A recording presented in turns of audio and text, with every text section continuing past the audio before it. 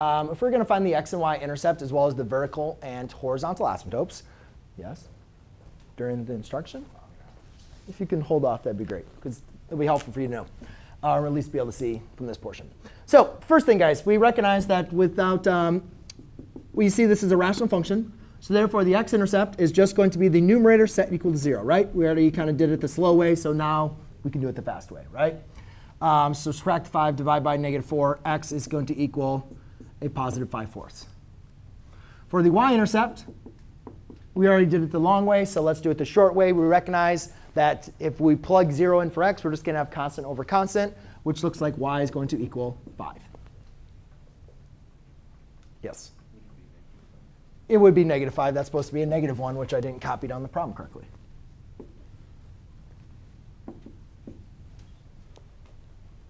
Right? And then for the vertical asymptotes, we can just say, well, what are the values that make the denominator equal to 0? But we want to make sure it's not going to be divided out, right? And I look at this and I say, OK, there's nothing really, you can't really factor anything to be divided out, right? Yes? OK, so therefore, I'll just say 2x minus 1 equals 0, and x equals 1/2. But the horizontal asymptote's an issue. We could only find the horizontal asymptote when it was in as a reciprocal function. Agreed? So let's say you missed this function. Let's say you catch up. Everything that I've talked about so far, you did not need to be here. Like Wesley just showed up. If I gave this to him on a quiz, he should be able to do this on his own, because we've already talked about this stuff. Agreed? Like this is nothing new. You'd plug 0 in for x and solve. You could be able to. Everything we've covered, we've already covered in this class. But the horizontal asymptote's kind of crazy. Like, how are we going to figure that one out? So the thing is, so maybe Wesley's looking at his quiz and he says, all right, I don't know. I got all this. I need to find the horizontal asymptote. I see a rational function. And I think, you know what? A rational function or a fraction is really just a representation of the operation division. Is it possible to use division with polynomials? Yeah, we did that last chapter. So why don't I just, I don't know, give it a shot, see what happens. Let's see what happens when I divide oops, let's do it down here. Why don't I just try to divide 2x minus 1 into -4x plus 5? You know, because I'm on a test or quiz, I want to try to get as many points as possible. And let's just see what happens. So we go forward, we say, all right, how many times is 2x divided into -4x? -4x divided by 2x, -2 times. -2 times 2x is -4x. -2 times -1 is going to be a positive 2.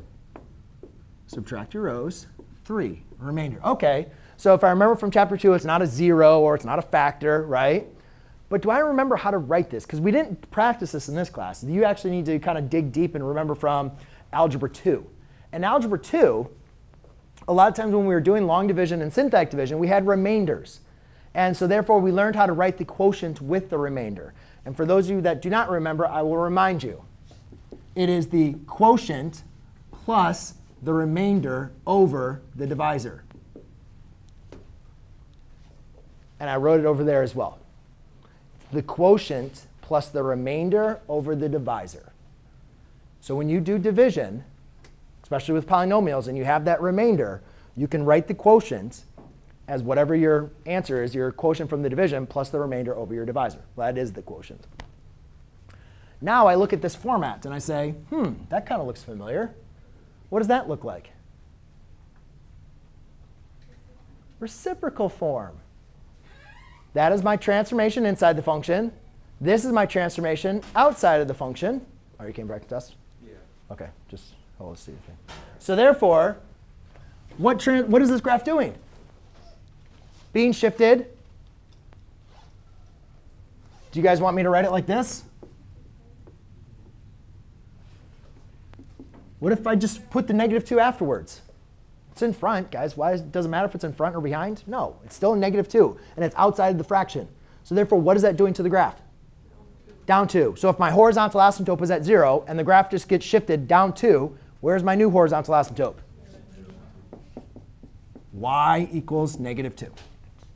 Now, here's the key points. Or here's the thing. Really, we did this just so, one, you guys understand. Don't just give up on a problem. Right? Try to do things you know how to do. But the other key point that I want you to understand is, do you guys see -2 inside of the original function? Yeah, where do you see it? Yeah, but that's positive 2.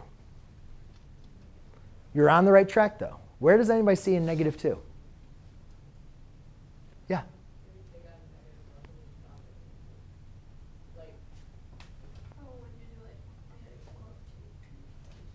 They say what? Who said that? What'd you say? That divided by that? Yeah. That is negative 2, isn't it?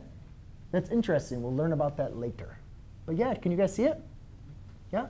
That's where negative 2 also shows up.